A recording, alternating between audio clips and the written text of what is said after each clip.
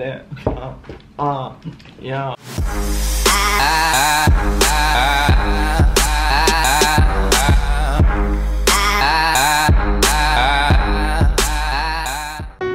What's up guys, selamat datang di channel YouTube gue Verry Kartika. Akhirnya gue balik lagi.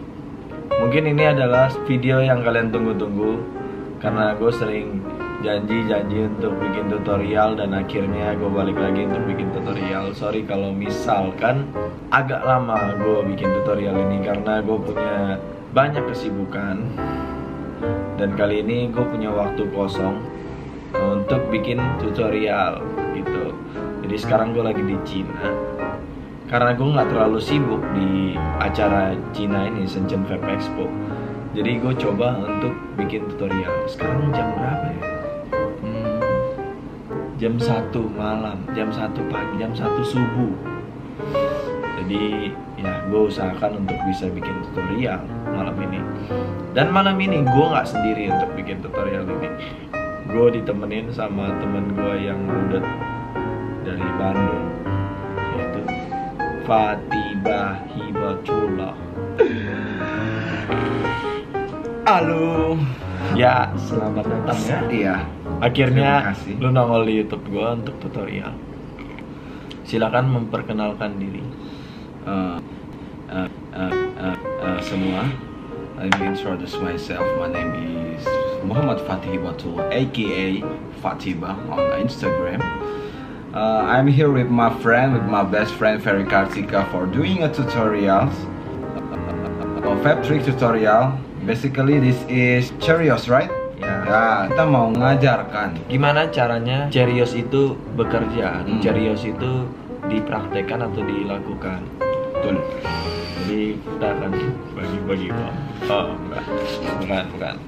Untuk tutorial ini mungkin beberapa orang punya cara yang berbeda untuk Cheerios. Ketuk di pipi atau enggak di leher. Dan sebelum gue kasih tahu teorinya atau prakteknya, jadi Cheerios itu adalah trik yang dilakukan tanpa menggunakan metode batuk. Jadi kayak sebelumnya gue ngajarin ke kalian gimana caranya kita bikin O itu, atau how to do O. Itu kebanyakan gue kasih taunya kalian harus belajar menggunakan metode batuk. Jadi khusus untuk Cheerios ini kita nggak menggunakan metode batuk. Jadi kalian harus benar-benar perhatikan trik-triknya, karena sebelumnya banyak banget yang menanyakan ke gue, "Bang, gue kenapa begini nggak bisa begini? Bang, gue kenapa begini nggak bisa begini?" Ini hal yang paling penting. Kalian jangan pernah melakukan atau mencoba sesuatu tuh dengan hanya sekali atau 2 kali dan kalian bisa melakukan hal itu. Jadi kalian harus sering latihan. Ya, itu kunci utamanya, latihan. Jadi kalian jangan capek buat latihan, karena latihan itu sangat perlu. Oke? Jadi balik lagi ke topik. Apa itu Cheerios? Jadi Cheerios itu kita spam tanpa menggunakan batuk, tapi yang digunakan adalah ketukan ini. Gimana caranya? Jadi gue bakal tunjukin dulu gimana Cheerios itu ini.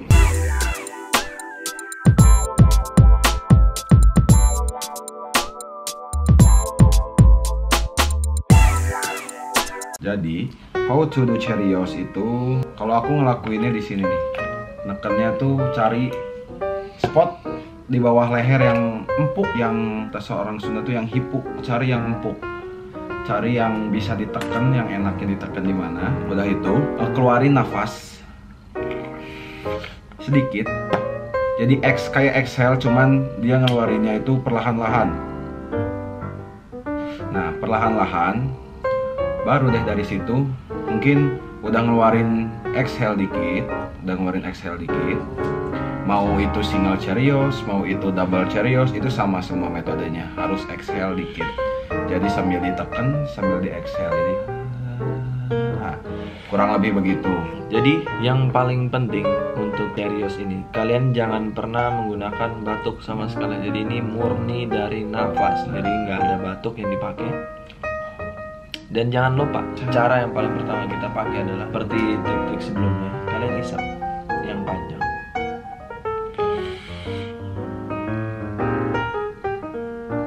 Keluarin. Yang kita pakai untuk Cheerios ini seperti yang dia bilang, kalian cari spot yang lunak atau lembek, yang enak buat kalian nih. Ada yang biasa dari pipi, atau enggak ada yang di leher. Dan posisi di leher itu, kalau gue sendiri di sini, nyamannya gue.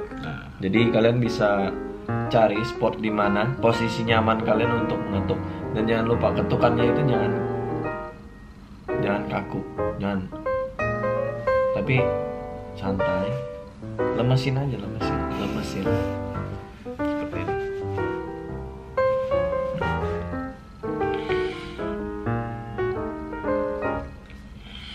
Nih lihat.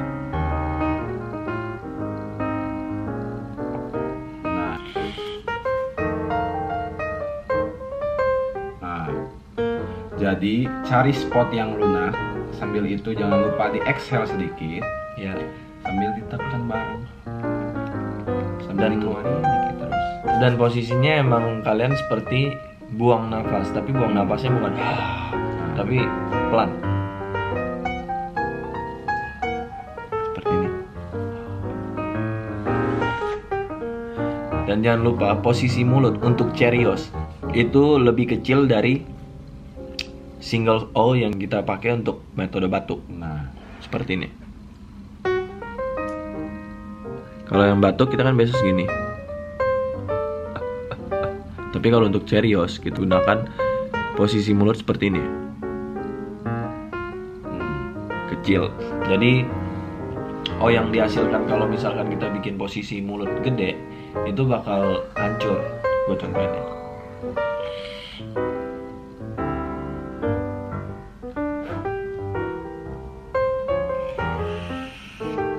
Kalau kecil dia bakal tebal dan padat.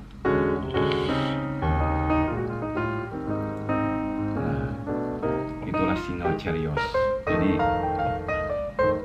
dari Cheerios itu masih ada namanya double Cheerios, ada triple, ada quad, ada penta, sampai Cuman yang bisa 4 jari di sini nih. Cuman yang paling penting yang kalian harus tahu sebelum kalian bisa double, triple, quad, penta dan lain, kalian harus bisa biasakan untuk mengeluarkan O itu lebih better. Betul. Jadi cuman untuk paling gampangnya kalian itu belajarnya di bagian double O dulu. Nah. Karena double O lebih gampang dibandingin single O. Betul. Kadang ada yang nanya, kenapa bang kalau single Cheerios nggak rapi tapi double-nya bisa agak rapi? Nah, disitulah tadi VK ngajarin gimana buat mulutnya agak kecil, nggak kayak buat regular O yang agak besar. Nah, disitu bisa diperhatikan gimana caranya tadi VK ngeluarin Cheerios sambil ngecilin mulutnya. Ini nih, kalau yang double, kalau mungkin orang-orang ada yang pakai 1 jari, ada yang pakai 2 jari, tapi kalau saya enaknya tuh pakai 2 jari. Kenapa? Karena 1 jari nggak bisa. 1 jari jadinya bapuk, kalau 2 jari jadinya enak jauh. Beda-beda semua. Nih.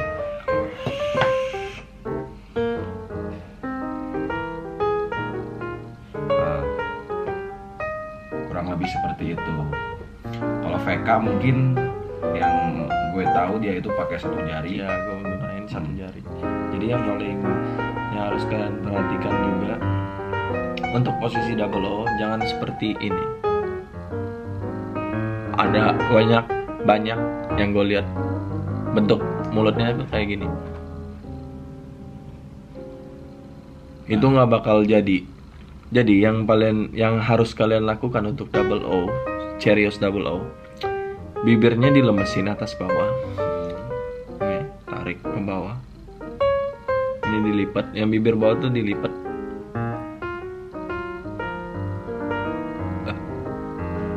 Seperti ini. Jadi ada 2 O, kiri kanan.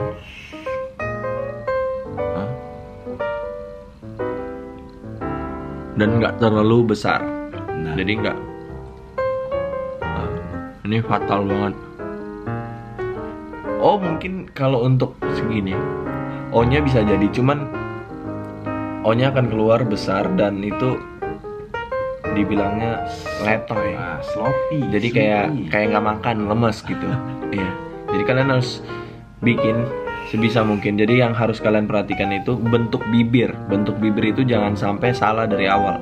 Karena jika kalian udah salah dari awal, itu untuk kedepannya itu kalian bakal seperti itu terus. Jadi kalian harus perhatikan. Seperti itu. Coba contohin double Cheerios. Pakai metode 2-2, lu 1. Nah, emang tebal sih gitu. Boleh kasar, oke.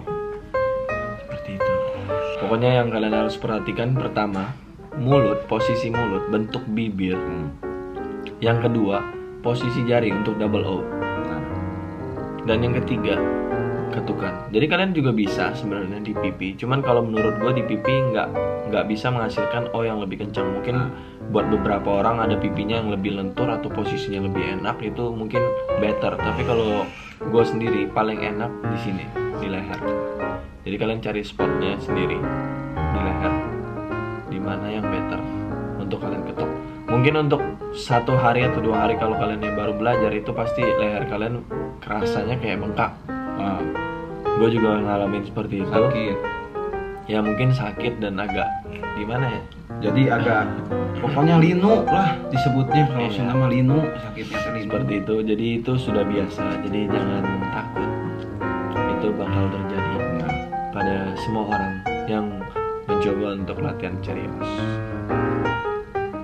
Kita akan tunjukin lebih dekat lagi gimana gue dan Fatih melakukan Cheerios, oke?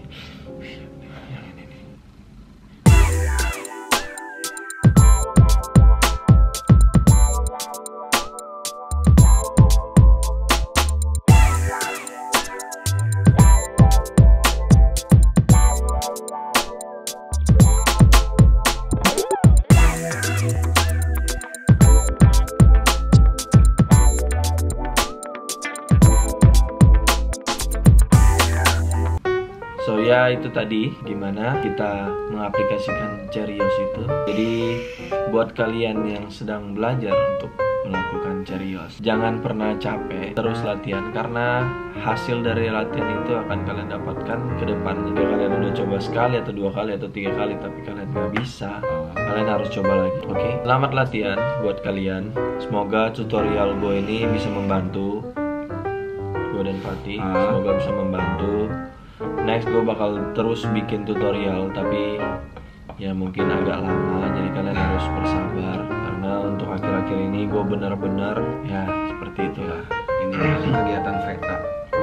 Gue sendiri di Instagram juga jarang update, cuma bisa foto. Untuk video gue juga pusing sendiri. Ya gue bakal usahakan sebaik mungkin waktu untuk konten-konten gue di YouTube, Instagram, dan lain-lain.